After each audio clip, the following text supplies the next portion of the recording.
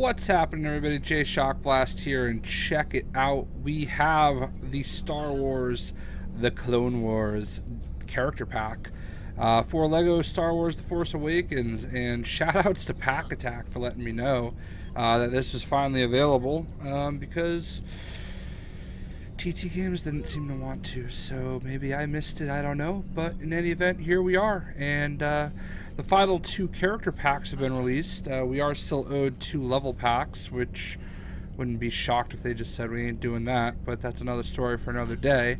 So here we go. We have 2 of the most popular female characters in the Star Wars universe, both of which have very unique introductions. Asajj Ventress is right here. She was in both versions of the Clone Wars, both the animated series and the CGI series. You know, very famous for that. She's got a very unique look with her shaved head, and she's also got her curved Dooku lightsabers, dual wielding, which is not as unique as it used to be when she came out as a dual wielder, but it is something that she does. I wish she kind of did something else when she got bored, but you know, I'm just thankful that we actually finally have her. So unfortunately, she just sits there and sasses you.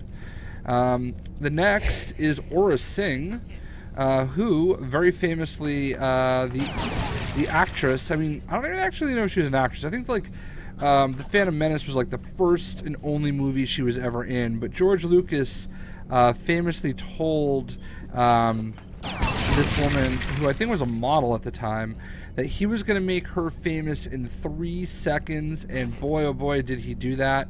Aurra Sing has become one of the most popular bounty hunters in the galaxy and in the Star Wars universe.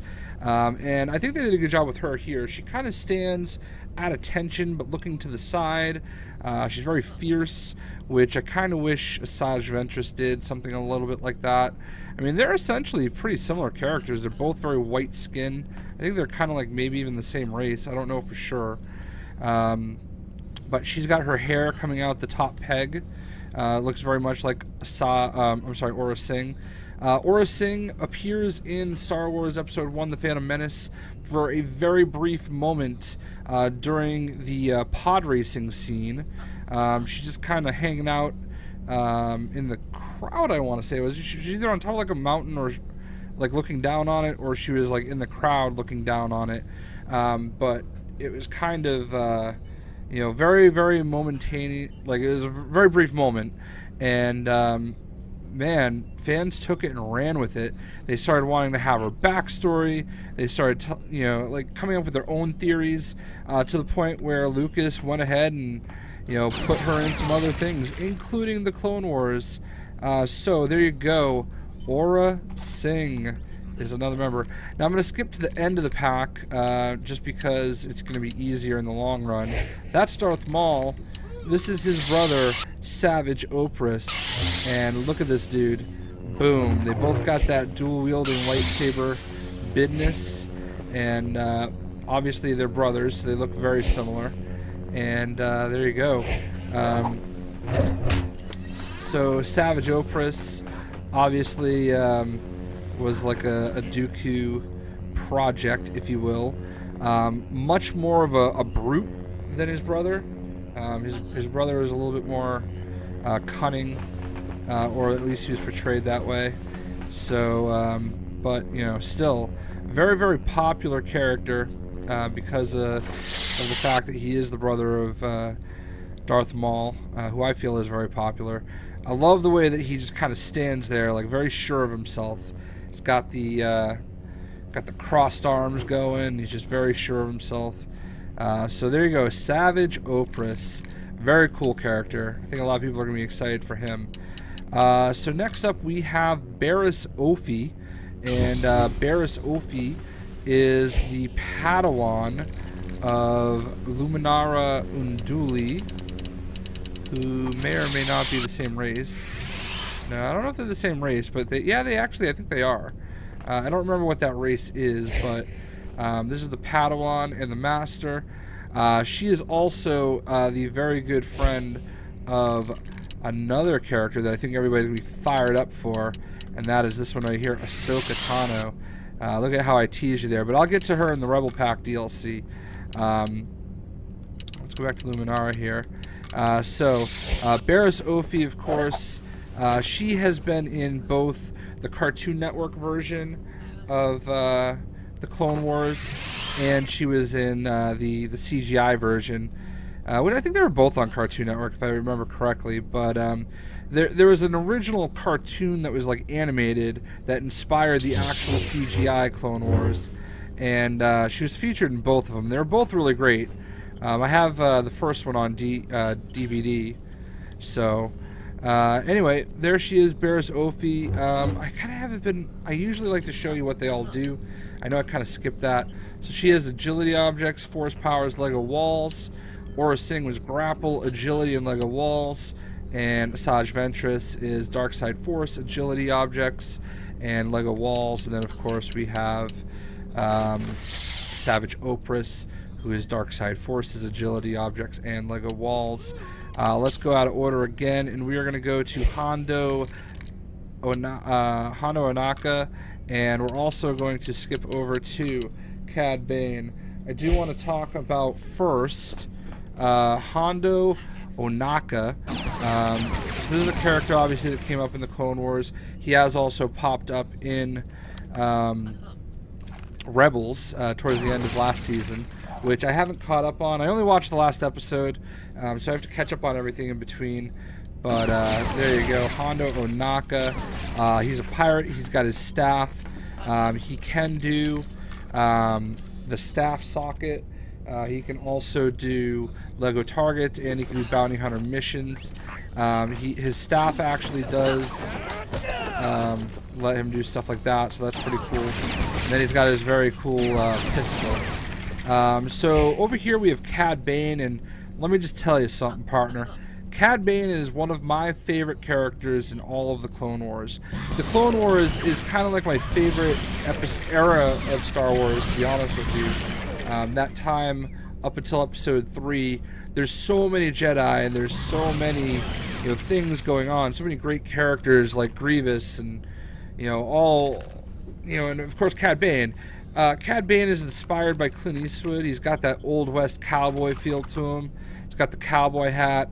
I would love to see a shoot-off between him and Han Solo. I have a feeling that it would end in a stalemate because neither one of them would shoot first. Cool guys don't look at explosions, and neither does Cad Bane. Boom. I love doing that. So, very cinematic look. He's got the thermal detonator, so he can blow up some silver stuff. He's got a nice smirk to him as well when you're not using him. He can do bounty hunter missions and Lego targets.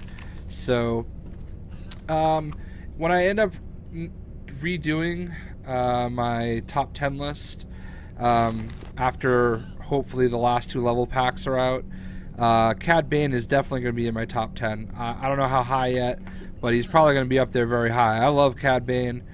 I really think he's a cool character. Very ruthless. He did some things in the Clone Wars that really just made me such a huge fan. So there you go, man. There is Cad Bane, partner. And the last 2 members of the Clone Wars pack are some fan favorite clone troopers, but they're not just troopers. They are Commander and Captain. Here we have Commander Cody. Commander Cody is very famously the trooper that communicated with Emperor Palpatine with Darth Sidious in executing Order 66. So that is the famous scene of him looking at his little there it is right there. Just got told to execute Order 66. That's fantastic.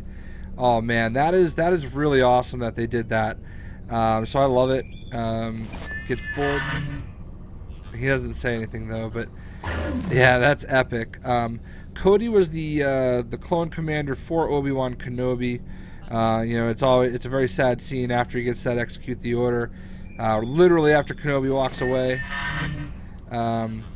you know, he shoots down his longtime master. And that's the great thing about the Clone Wars, is that it really establishes the bond between Cody and Obi-Wan in a way the movie just couldn't do, because, you know, they didn't have the time to do it, and they fleshed it out over so many seasons.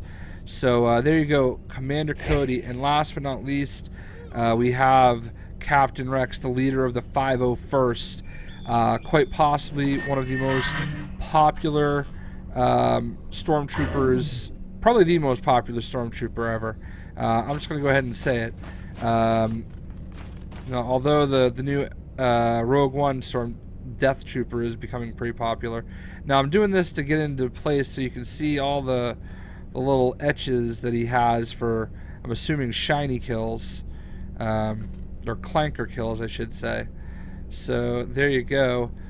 Captain Rex, of course, commander of the 501st, Vader's Fist, aka Anakin Skywalker's personal troops, and he's also been in Rebels as an older gentleman, and I'm interested to see where that goes from here. So yeah, man, there you go, the Clone Wars character pack. It's looking pretty good. Finally out now. I hope you guys enjoyed the video. I'll do some individual videos for some of the characters soon, and we'll see ya.